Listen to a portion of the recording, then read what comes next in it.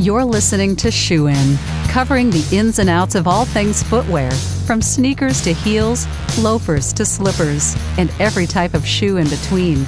Brought to you by the FDRA, the Footwear Industries Association focused on retail, trade, politics, and fashion, helping create and enhance conversations on all things footwear. And welcome back to the Shoe In Show, folks. It's Andy Polk. Thanks for joining me this episode. A new episode drops every Monday. Remember that. Hope you subscribe. As we head into 2024, we're really trying to talk to different folks across the industry on their perspectives of what they think in terms of consumers, in terms of the economy, in terms of just operations. It seems like we're hitting an inflection point in our industry where we're becoming a little bit more conservative because of economic conditions and trying to figure out how much money consumers actually have versus how much they're actually in debt, et cetera. So we have these conversations, try to help kind of pinpoint from different perspectives and try to give us a better picture. I'm really excited today to have my good friend, John Heron, on. John is not a stranger to Shoe In. He's been on, I don't know, maybe 5 times. I feel like maybe the Green Jacket or something. There's got to be something once you hit 5 that you Five-time club, the Five Timers Club. There you go, the Five Timers Club. But what's interesting about John is it's a homecoming episode, not just for Shoe In, but John is president of the Born Brands group at Berkshire Hathaway Shoe Company. And that's initially, John, where I met you. You were working at Berkshire Hathaway Shoes in different capacities. Over the last 5 years, you've gone on this kind of footwear journey. So let's just talk about that. First of all, it's great to see you. How are you doing? Doing well. I think this is great. This is the first time I've been on the show without Matt. And this is what you and I always talk about behind the scenes about us taking over, and Matt's off in Vietnam or wherever. So this is awesome. I know I'm well. Awesome. Yeah, exactly. It's coming together. Finally. Let's not screw this up. All right. We'll try to be professional as we can be. John, you were at Berkshire Hathaway. And then all of a sudden you had a unique opportunity to take over FFANY. And this is a good opportunity too, because FDRA now runs FFANY, but we can talk about how that came about. And then, sure. And I think too, it's important for people to understand FFANY as a marketplace, the importance of it. Maybe you can just share your perspective. Yeah. I joined Born in 2002 as a salesperson on the West Coast. And I was there through 2018 and had a great 16-year run. And like with any run, I think, there's always differences of opinions, difference of changes. In 2018, I left H. Brown at the time, now Berkshire Hathaway Shoe Holdings, as you mentioned.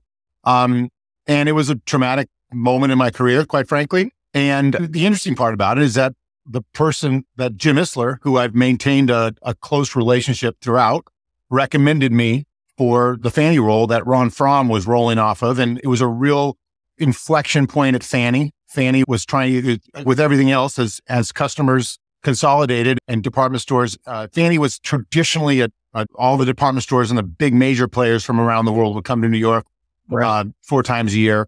And it was just a flagpole organization in our industry for so many years. And it was changing. The revenue structure was changing. There's a lot of things changing. So I came in at an inflection point in 2018, and we were starting to institute some changes and quite frankly, trying to become a trade association that provided information and provided services to the industry, not just held a trade show, and emulating what you and Matt have developed in FDRA. And the amount of content and the amount of services that you offer to the industry were unmatched. And so when COVID happened, there was always an underlying talk about FFANY and FDRA merging.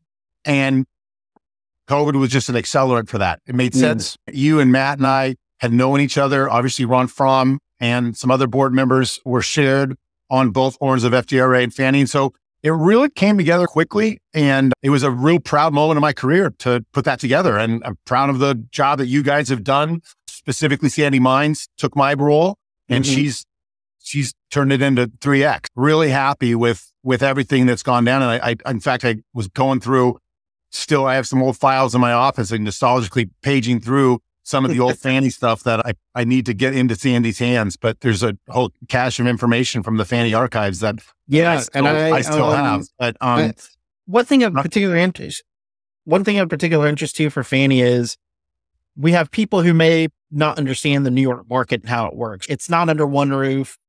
Some people will opine, well, it's a lot of work because I got to go from showroom to showroom. But I also think there's a lot of vibrancy around that of being able to have these brands do more storytelling in their own showrooms than Absolutely. a benign booth somewhere. Again, Fanny was a collection of New York shoe companies that came together and said, hey guys, this is back when it started in the 80s. We've got to align so that we're inviting all the retailers in on common dates, because everybody has slightly different product development and sales calendars. And way back then there was a couple national shows, but the New York Shoe Company said, hey, we are a powerful entity if we're together. And so we've got to align and make sure that our dates make sense for each other. And so that all the retailers in America can come to New York, the mecca of American retail, on a coordinated basis. And that was what birthed Fanny in the 80s. And that principle is still the guiding principle for the organization today. Hey, let's set dates. And that's what we do. Fanny sets dates that everyone comes on coordinated times. And you're right. I look at it as we have our showroom in New York City. I look at it as a home game. I get to set the presence. I get to put pictures on the wall that represent my brand. I get to merchandise my shoes not out of a suitcase at a show somewhere, but it's a home game, if you will. And they come in and you get 2 hours with the leaders of America's biggest and most vibrant retailers to tell them your story and to sell them on why they should invest in your product.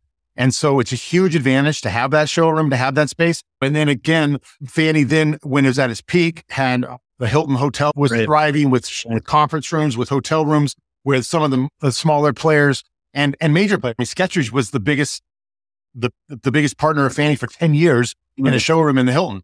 And then that changed into what you guys are now doing, in which we started with the pop-up, where, again, I know Burke has talks at Skechers has their own showroom now, but there's plenty of great companies that now come in once a year or twice a year, and you guys coordinate their efforts. So I think it's still, for me, I said it earlier, but it's a stakeholding event for us. We look at especially our June and December Fannies. At Camuto, it was when I went after Fanny, I went to DBI, the Camuto group, for a bit. It was almost like the Feb and the August shows were as important, maybe a little bit more important for the fashion companies. We're more comfort-based. December and June is a bigger deal for us, whereas the true spring and true fall were really presented at the Feb and August shows. So they're all important. It's just, I think different companies use the weeks differently. I see. That's very interesting. Let's talk about DBI really quickly. After you saved Fanny and helped it transition a little bit and kept it going and moved it over from where it was to FDRA, you joined DBI, and that seemed like a very interesting opportunity. And I should say too, your journey is really unique too, because I think you worked at Nike as well. So you have athletic comfort, but with DBI, you moved there with the Camuto group. Maybe you can just share your journey through that, because again, you were running your room in New York, different product, different company. What did you learn and gain from working with them for a few years? Yeah. Debbie Foray, who I was very close with because I had a relationship with her selling her shoes at DSW. And then she was on the Fanny board. They were looking for someone to join their brand group and be the sales manager for the Lucky brand. And so I did that for 2.5 years, I think. And it was wonderful. It was great. Had a ton of respect for that organization. I think the thing that I learned really quickly and has influenced me and impacted me is the amount of talented and smart and successful women that run that company. Whether it starts with Debbie, but Geraldine Lyman and Cynthia Ali and Kelly Wilson and Melissa Lawrence at the time. There was just Marlene Eaton. There was a ton of women that I worked with that are the future of our industry. And you look back at the old Fanny catalog, it's a bunch of men sitting around banquet tables. And that was my biggest impact of Camuto, was that I went from being the majority of at H.H. Brown for so many years of male-dominated business to female-dominated business. And it was a huge learning inflection point for me, because the talent level, the perspective, gained a ton of respect for the people I worked with and worked for. And that influenced me. It's impacted me greatly. But just learning a different way of doing, like, they're much more fashion-oriented than a comfort company is. Vince Camuto, Jessica Simpson, a great brand, much more integrated in how they make product for their own stores. So it was a great learning experience for me. I can't say anything but great things about my time at Camuto. I was really impressed with that group of people that I worked with. and then back to Born. You've been to, how long have you been back at Born Brand Group now? Maybe a year? Well, No, I came back in July, a little over half a year. Again, feels like, yeah, you know what? An opportunity. I live in Connecticut. Their headquarters are in Greenwich. This is going to sound weird, but I'm an office guy. I like going into the office.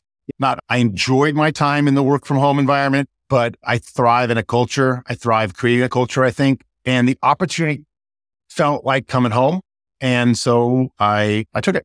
And so I'm back here. It's 15 minutes from my house. We have a showroom in New York. So I go to the showroom. I go to New York once a week, once every 4 or 5 times a month, depending on the time of the year. But we have offices in Greenwich, which is fun to be back. Yeah. From a leadership perspective, it's a lot easier and more effective to yell at someone face to face than over Zoom. So I agree with that 100%. I kid. This is what we do. No, I try not to do that.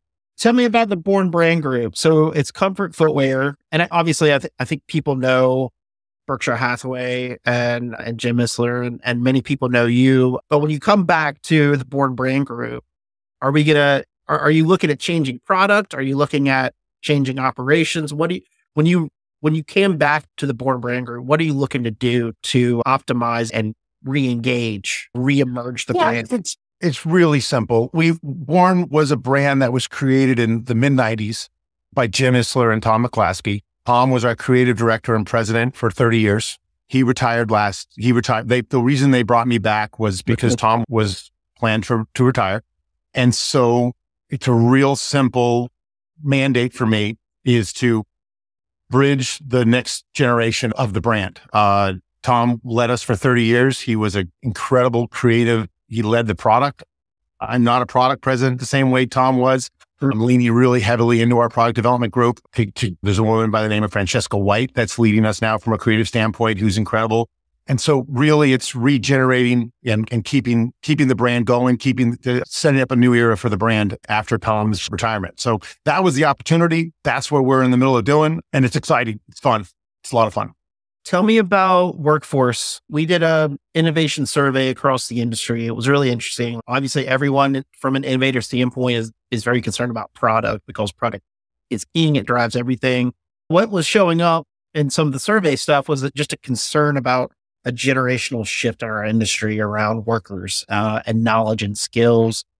Over the last couple of years, from your different perches, how do you feel like our workforce is in terms of, obviously there's always a churn, but are we getting the folks coming in? Like, how would you judge them? Are they good shoe people? Is there a need to skill up the industry better in certain areas? Like, how do you judge the current workforce that we have in our footwear industry? It's a tough question, but yeah, no, it's a bunch of different perspectives. Look, again, when I came into the industry, there was a real hierarchy and a rhythm to it, and it was really slow moving. And you started on the tech force, you went to an independent sales group, you sold independents. And then if you were good at selling independents, you might've got mid-majors. Mm-hmm. If you're good at mid-majors, you might've got department stores, and you had planners and you had salespeople. So there was a real hierarchy for the sales organization anyway. And there was a real formality to designing to that hierarchy. That's out the window now. I think the independents are still a vibrant, important group of customers. There's just a lot less of them. Yeah. And quite frankly, there's different rules for different brand groups. Again, I read where Kitty Bollinger at Dansko said something where someone asked her a question about, if you're not on Hoka or Birkenstock, you can't tell me you had a good year last year. And I buy into what she said. I agree with her. It's hard. It's hard to say, yeah, we had a great 2023 because it was a tough year. And again, we're an industry that, especially the comfort zone, we're dominated by 4 or 5 players that had different rules. They have different performance levels. Good for them. We try hard every day to compete with them. But getting back to your question about workforce, it's a different landscape because there's so much more digital. Like you need to be digitally savvy and worrying about your web business so much more today than you ever had to 10 years ago. You have to be so much more concerned about competitive pricing in the industry than you had to 10 years ago because everything is so much more transparent. Mm-hmm. So it's a different skill set and the true shoe dog is sometimes lost in that, but the ability to understand the process and understand what it takes to design, develop, and commercialize shoes, that's what going back to, I sometimes come to meetings and I go, wait a minute, they have no idea. And I really enjoy that. I'm at the back third of my career now. I'm in my mid 50s. And so I'm enjoying teaching people and sitting down and going like, no, and having to explain the steps of production and the steps of the process, where I think 10 years ago, more people knew that inherently. So it's not a bad thing. They know, the people that I work with now know a ton more about stuff that I don't have any clue for. And that's because that's where the energy is. And so it's just more bringing some of the truth and the old school methodologies into the everyday life is challenging. And that's interesting. I think that's a great point, because I think it's a system shift that we have, but it's also not anything new. I'm sure there's always been system shifts that we've had to have, and the advent of the computer shifted one way, but so did the fax and other things as well. The level of communication today is, when I remember the first time I had a Palm Pilot and I was able to transmit, I was in a Nordstrom men's meeting, I think, and I forget where I was, but someone like on my Palm Pilot showed me how many pairs of it. I was in counting filling pair of shoes in like 2005 or something like that. And inventory came through on a Palm Pilot. And I thought to myself, oh my God, this is incredible. I'm showing it off. And so there's so much information and communication has improved so dramatically. And I work with people here and I work with people at Camuto that can create so many ways to share information efficiently that I can't do. And leaning into that and making sure that you're using the tools that are in front of us. Our CAD systems are incredible. It is important that you have all that, but they are tools, and you need a central point of truth and wisdom that can inform you and that guides the core of what we're trying to do as an industry.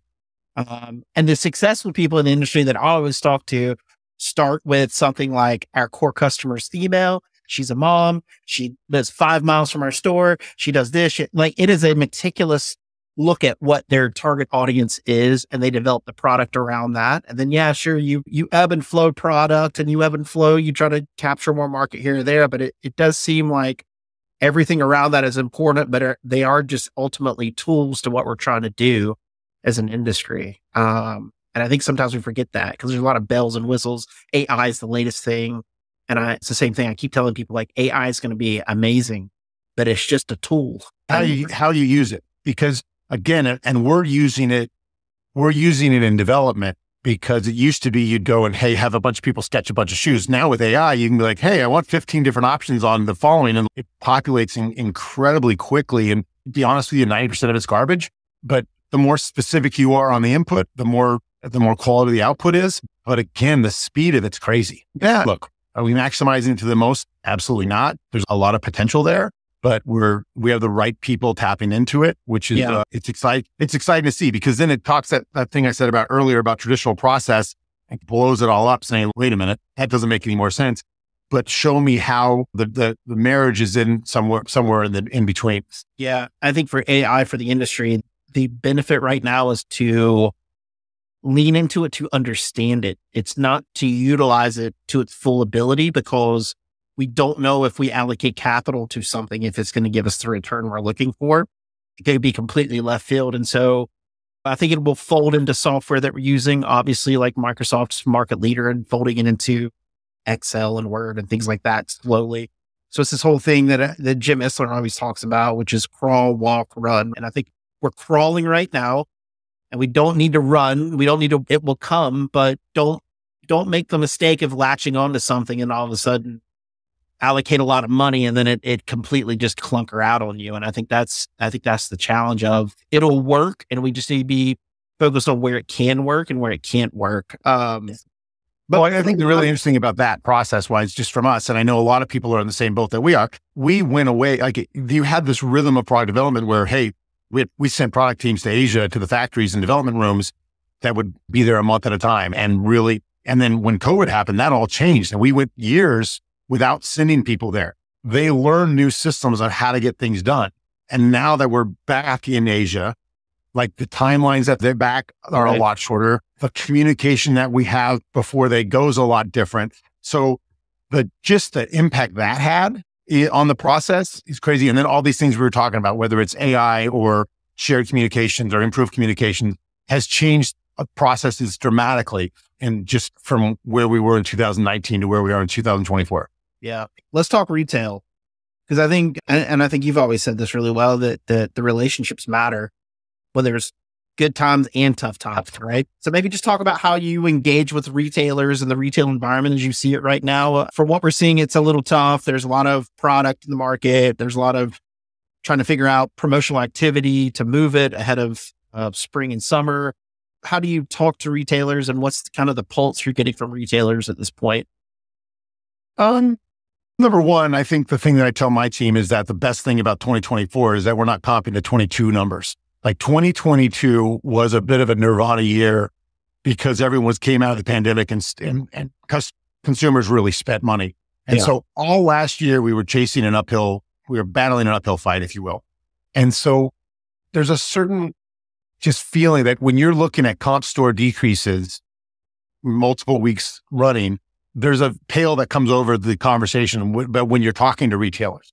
And again, it's not reality because you have to look at things on a big picture, but it paints the situation negatively. And so now I've had 3 emails this morning saying I'm out of product and I don't have enough, like we're selling out of spring transitional goods, which I'm bummed about it because I'd love to satisfy those customers that want to replenish something, but I'm happy about it because we haven't been in that game where we're replenishing and seeing success in the first 8 months I was here, 7 months that I was here. It's a good shift. Yeah. That we're starting to see that. And then to answer your question, that makes communication with retailers a lot easier, saying, hey, how can we grow this business? How can we effectively manage business rather than managing it? Hey, how do we mitigate the problems that we're having? So look, and again, you have good seasons, you have bad seasons, you have good years, you have bad years. I try to stay consistent with my approach. I don't try to get too emotional. I try to be a good partner in good years and a great partner in bad years.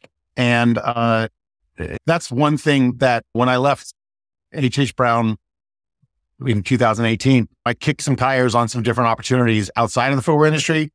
And 4 or 5 months later, when the FFANY opportunity came back, it was a really cathartic way because this is where I built my career, held my career, and this is where I want to be. And I didn't want to be in, I was a consultant for an equity fund. I did some stuff that was fun. It was different, enjoyed parts of it, but I'm a footwear guy. As you said, I started my career in Asia with Nike. So I'm a bit of a shoe dog. I've always enjoyed shoes. I find myself looking at people's feet when I was in church as a kid. And so I've always liked shoes. I don't know why. So, and that's talking about relationships with people, whether it's buyers or divisionals or different people in the industry. I really enjoy those relationships. And I try to be a stable, consistent person in those relationships. I know you're traveling to Asia soon. Is that the first time back in a while to Asia, or how often do you make it over to look at product? We have a sourcing partner in Taiwan. So I went to Taiwan, October, I think. This is my first trip back. We're going to go see some factories in China. So I haven't been in China in a bit. It'll be my first trip to China into sample rooms. Yeah. But yeah, so I'm missing the executive summit. Sadly, I'm sorry. I'm going to miss you there. Like an event not to miss. When you walked back in to Berkshire Hathaway, did they play the Welcome Back Kotter theme music? That's the big question I have right here. Did they? No. I will tell you that was one of the more satisfying experiences of my career. The people here in the office that I spent 15 years raising my kids with, and coming back into the office and seeing them again after I stayed in touch. I'd come in every 6 months, every year, just to say hello. But being a part of their lives again has been one of the most rewarding experiences of the last 8 months. And so, again, you spend time with each other, you become friends, I think the term work family is a little overused, but you become close. And so I'm really happy to be back with folks like Bob Luisi and Sharon Jones, who I know Sharon well, and probably not, because there's a bunch of people here that I respect tremendously and can't love being back working with on a day-to-day basis. Is it hard not working with me on a daily basis? It must be. I will tell you this. You had to be on your A game when you were calling you, because you think and move at a very quick pace, and you always had to stay one step ahead because you knew you were going to be challenged when you got on the phone call with Andy Polk. I've enjoyed this conversation. It's not often we get on and have no notes and just get to cover things, and I think it's really important to hear people's shoe stories, because just hearing your perspectives about how you've grown and how you change approach things. Like there's core, right? there's core knowledge about how we want to operate and treat people and relationships. And then there's that extra added business acumen that we pick up along the way in different perches in different areas. It's fun to have you back at Berkshire Hathaway and having built even a better relationship when you were running FFANY and then coming into FDRA and then able to get it before you went to DBI. So that was always a ton of fun and meaningful work too. I think people, they know we're an association. They may not see behind the curtain of what we're really trying to do. And I hope I think you were able to see, but we really actually care. And we were really trying to be purpose-driven, building community for the industry. And that's why we make decisions around that. Yeah, I still get to be involved a little bit because Sandy has become the executive director of this Fashion Footwear Charitable Foundation. Yeah. It was the FFANY Shoes on Sales for so many years, did so much good for breast cancer research. And Sandy and Susan Itzkowitz and Jill Hatton and myself and Sarah Lubis and Matt and Carrie Rubin and Sandra Cologne's on the board and Kathy Forsyth's on the board. And I'm probably forgetting people, but Farrell Morris is on the board. And so rebuilding that board, rebuilding that effort has been really rewarding again. And I still get to deal with Matt and Sandy quite a bit on the charitable foundation. So it hasn't been fun. It's been rewarding. It's been super rewarding. Sandy and I got to go with Susan and Sarah and give a check to the doctors at Weill Cornell a couple of weeks ago. Those are just moments that are just so fulfilling. And so hey, thank you to the industry that we represent, and hear the stories about the work that our funds that our monies are funding is incredibly rewarding. There's little things like that that I'm really fortunate that I had that time with FFANY, because if it wasn't for that, I wouldn't be as involved in the charitable foundation, which is, again, I take more pride in that than I do most things. Yeah. As we wrap up 2024, we optimistic? We feeling good? You had mentioned earlier, like comping against last year. I know it's a tough environment, but what else can we be but optimistic? Cliff Sifford always said, as a retailer, I'm always optimistic, which I think but what do you think? 100% agree. Look, as I said earlier, we've got some good indicators. I think being in March 6th or whatever it is, that I think we're going to have a good spring. Our selling has been good for fall. Our inventory levels are in such a healthier spot across, I know internally, but I know across the industry. Reading Gary's reports and listening to you guys. And that's just going to impact more healthy business. And so, yeah, I'm optimistic. Are we going to have a banner year? No, I don't think anyone's sitting there going, this is going to be the year that we're going to boom. But I'm really confident that we're going to have a successful year, a much more efficient year. And I'm optimistic. And then I have leading my team. I'm optimistic to them saying, we got a lot of work to do. Got to get our noses to the grindstone. But yeah, definitely. I think 24 is going to be or look back at 24 is going to be better than 23. There you go. Great. Folks, John, thanks for coming on. I encourage folks, if you're in New York for June FFANY, to stop by the Board and Brand Group in Midtown. I guess it's Midtown, isn't it, technically? Yeah, we're 40th and Broadway. Yeah, we're right in the heart of Times Square. Yep. You can stop by. They got good coffee at the showroom there. We have an espresso machine. It's nice. It's very nice. It's very nice. But as always, John, thank you so much for joining us and sharing a little bit about your journey and then how you feel the industry's going, the pulse of it, the shifts and changes that we see. As always, appreciate you coming on and the leadership role that you take with some of the industry groups that are out there. So thank you for that. Awesome. Thanks so much. And going to have a last good couple of days without Matt. Exactly. Folks, it's a Shoe In Show. Thanks for listening. As always, shoeinshow.com is the full catalog. Every Monday, new episode comes out. Please listen. If you have suggestions on guests or topic, drop us a line. This is the Footwear Industry Podcast. We try to talk about things that are meaningful to helping shape your business strategies, as well as get a picture of where our industry is and where it's headed. So thanks for listening. And again, thanks for John for coming on. A great friend of mine. It's always fun to chat. Until next time, Shoe In is out. Shoe In has been brought to you by the FDRA, the Footwear Industries Association focused on retail, trade, politics, and fashion, helping create and enhance conversations on all things footwear. For information about FDRA, visit fdra.org.